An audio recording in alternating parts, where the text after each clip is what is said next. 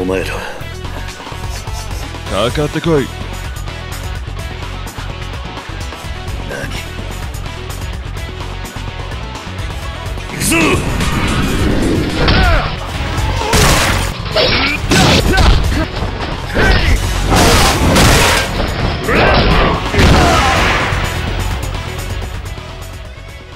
さあ、これで文句はないな。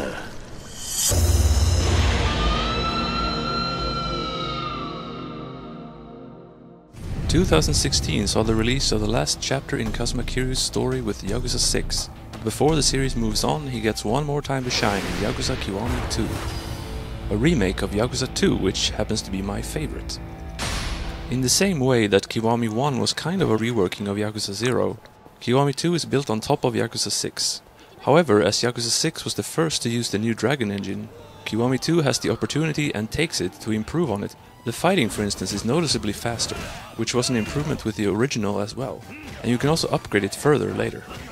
Because it is a remake, keeping Kamurocho Hills and the Champion District locked off was not a possibility, and they are back here. Sotenbori Osaka is too, of course, although it doesn't have the Triangle Park anymore as introduced in the second PSP game and later in Yakuza 5. Kiwami 2 is not without its cuts though. Shinseisho, where Kiryu and Sayama went to investigate her past, is removed. However, the main scene taking place there is still in the game, it's just moved to Sotenbori now.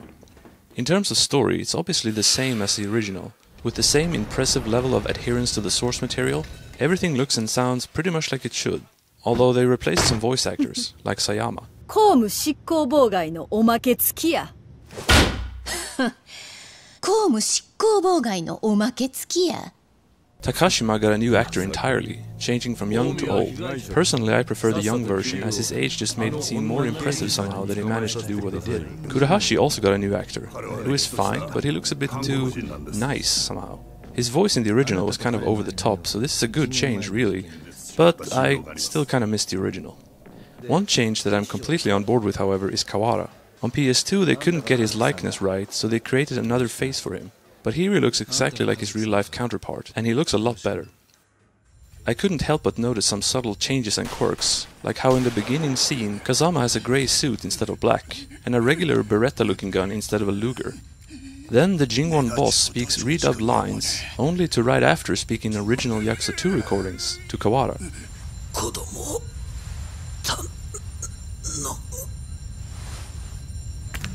And in the awesome camera move up to Kashiwagi's office, they removed the sound of him blowing the smoke for some reason.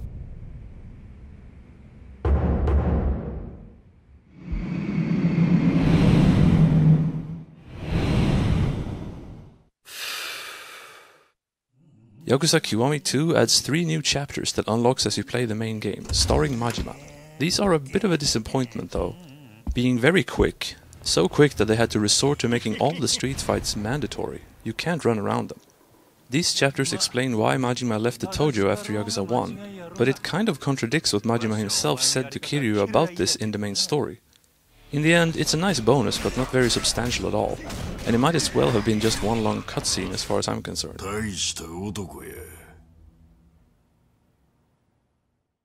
Also Majima related is Kiwami 2's version of the clan creator from Yakuza 6, Majima Construction, which takes the same concept of strategy-style battles, but now adds more control where you can actually select individual units and move them around, making this minigame more enjoyable than it was before.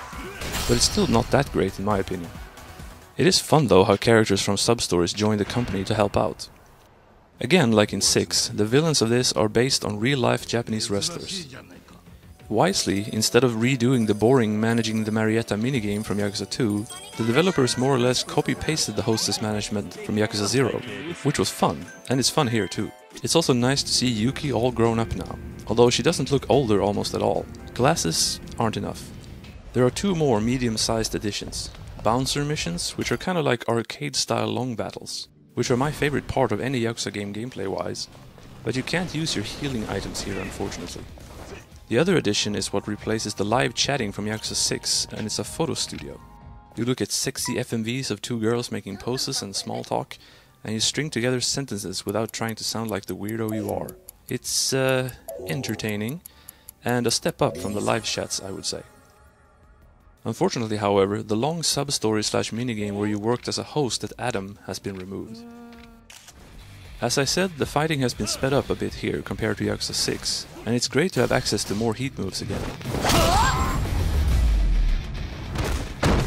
It's also cool to be able to use weapons again, although I'm not a fan of how the game uses heat moves to destroy weapons.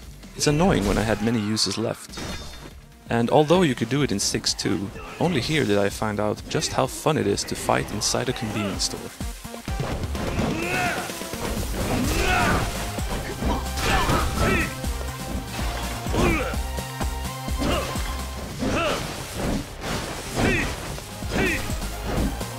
I know, don't thank me. Just a cop, doing his job.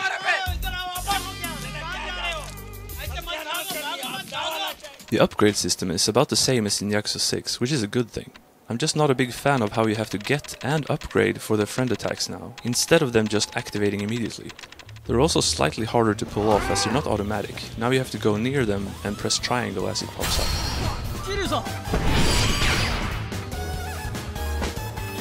Sub-stories aren't voice acted this time, unlike Yakuza 6, which will be a disappointment for some, but I for one don't mind at all. And like with Kiwami 1, they didn't do all sub-stories, more like a best of, and then added some new ones, which I'm fine with. As long as Be My Baby was left in, and it was. I thought, especially following the videos in Yakuza 0, that animating the videos in the video booth for this game would have been nice, but they kept it sound only. I could have done without the added masturbation-like reaction though. The graphics are just as good as Yakuza 6, and while the PS2 graphics will always be good enough for me and have a certain charm, I can't deny that these graphics are great. The only complaint would be how they seem to do a lot of the scenes in-game instead of rendered, so to speak. Which isn't bad, it just means that there's a lot of scenes where characters don't seem to animate as much as they could have. The music is an interesting case. I complained about some of the remixing done to Yakuza 1's music in Kiwami. Here I can say that the music that they redid faithfully. For instance, Outlaw's Lullaby sounds almost exactly like before. However, a lot of songs, great ones from Yakuza 2, they just skipped altogether, like North Menace or Blockhead Boy. Or if they didn't skip them, they changed them so much that I couldn't recognize a single note. I don't know which, to be honest. All in all, Yakuza 2 is a good remake. And after the story-wise, somewhat disappointing Yakuza 6, it was nice for me to be able to go out with the best storyline of the series. As for which Kiwami is the best, personally I think 2 is slightly better than 1. It might just be Kiryu's insane frown that held Kiwami 1 back from winning the remake battle. Now we look forward to Judge Eyes, that mobile game, and the new Yakuza.